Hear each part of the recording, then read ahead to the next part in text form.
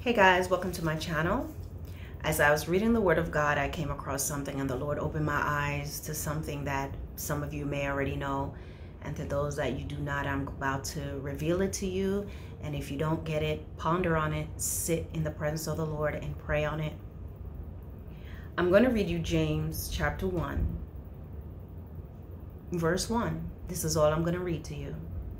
James chapter 1, verse 1.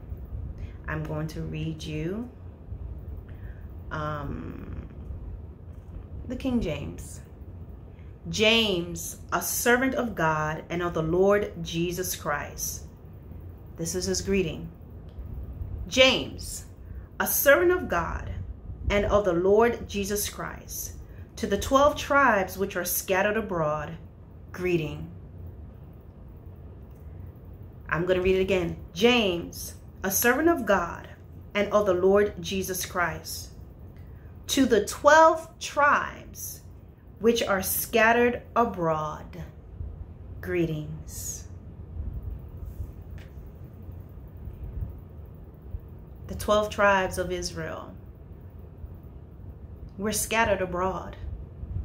Some in Jamaica, where I'm born, some in Canada, some in Africa, some in Germany, some in Egypt, some in Africa, some in Tibet, some in China.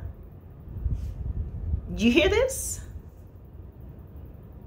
We're one in Christ.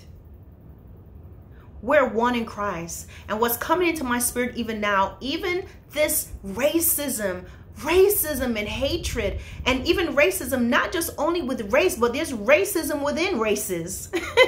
there are races within races. There's racism among communities. Racism, my brothers and sisters, the spirit is so much beyond black and white. I hear God saying the spirit is to keep the 12 tribes from coming together as one. You thought it was a black thing. I did. A black and white thing. A rich and poor thing. This is to keep the 12 tribes that are scattered abroad from coming together. Don't you know that you are warring against your own?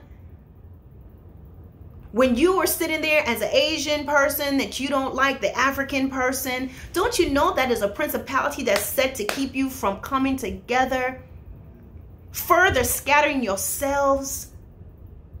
That's why God is going to be calling his elect from where? The four ends of the earth. When the trumpet sounds, he's going to gather together the elect. Those of us that's called, that's a part of the 12 tribes that's been scattered abroad. How many times have I seen and heard the scripture and never thought about it? We're scattered abroad. We're scattered abroad. We're not all black. You know, there's some people that still believe, oh, it's only black people. And no, this is not correct.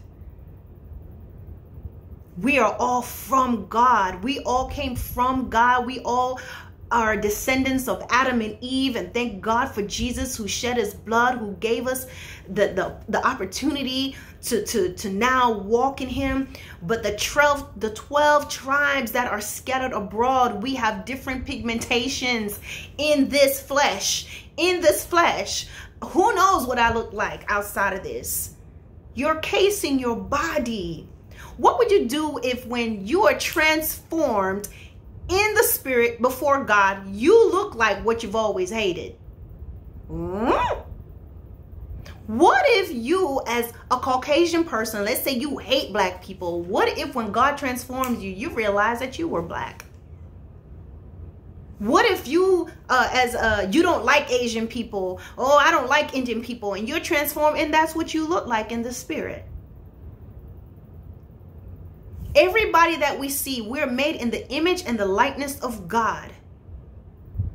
So my brothers and sisters, oh my God, hallelujah, Jesus. Let me tell y'all something. Y'all better wake up. I woke up just now to this scripture. The Lord says we're supposed to love our neighbor as ourselves. Hallelujah. And the reason why he says that is because they are you. They're you. Every time you destroy and you gnash upon and you hurt somebody and you do them dirty, my brothers and sisters, that's why sometimes you can't get right in your life. And sometimes you find people have tragedies and things happen in their house, and some, some crazy event, some crazy way someone died and whatever. Because of sin. Because of what you did. I don't want to go too far. We are scattered abroad. And God is reaching out to each and every one of us. He's waking us up. Some of us have been asleep. We've been doing our own thing. But guess what? God is calling you, but you choose. You choose whether you're going to follow him or not. So stop looking. Hallelujah. God is just showing me even now. There's so many of you guys. You're so, you discriminate. You discriminate. If, whether it's someone that's preaching, someone that you don't know, if you don't know this person, they're not well known, you don't want to hear them. You question their credibility. If someone has a small channel and they only have 2 or 3 people, you deem that, they're not worthy of me to listen. If the person has a small church and they don't have a lot of instruments, you don't want to hear nothing from them. If they don't look like you, if they're not rich, if there's not an NBA player in their church, you don't want to go there. And God is saying that there is this thing, it really goes back to pride, where people feel like, if you look like this, I can't receive. You guys will sit there. If someone has a heavy accent, someone of African descent, you will sit there and you can't hear, and you will act like you don't understand. You don't even try to understand. You don't like them. You don't like how big his or her lips look. You don't like how wide their nose are. Oh, you don't like that this is a woman. You don't like that this is an Asian person. You don't like that this is a white person because what the white man did. You don't like that this is a black person because you think all black people are thieves and below your whatever. I'm only going to speak to people that have this type of degree. You will look people up to see what their educational background is, to see if they can talk to you. But God is saying you're missing out because you're looking at the person but not seeing that God is speaking through them. Stop being pulled into people's, how many channels, how many people's on their channel, how many followers that they have in one setting, how many campuses that they have, because God is saying, I'm beginning to pull that person that you overlook, who is going to have my unadulterated word, that person that's going to be getting revelation. And God is saying, do not sleep on them, my brothers and sisters. Don't sleep on that person. Oh, they only got 10 subscribers. They can't tell me nothing. Oh, she only got 2 subscribers. She can't tell me nothing. Oh, they don't know this person. Stop being caught up with people because they running with people that you see their names on kiosks. Stop running, being impressed by people because, oh, they did this show and they met so and so and they got a like from this person. It has nothing to do with the power of God. And God is in the business of using those that you overlook.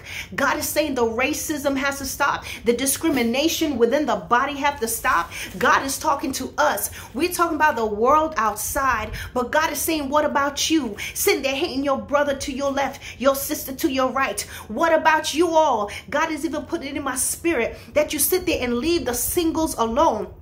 God forbid there's a single mother or whatever. Y'all treat the singles like they are the plague because you're trying to either fight your own temptations or you got a wife or a husband who don't have control over themselves. So now y'all want to push the singles to the back, or y'all want to use them for your own good and throw them off.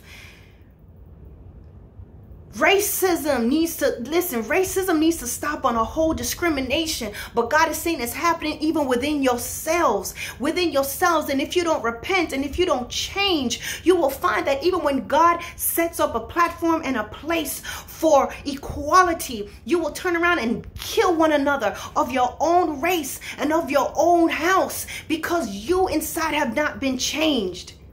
God says the 12 tribes are dispersed. You are a part of it.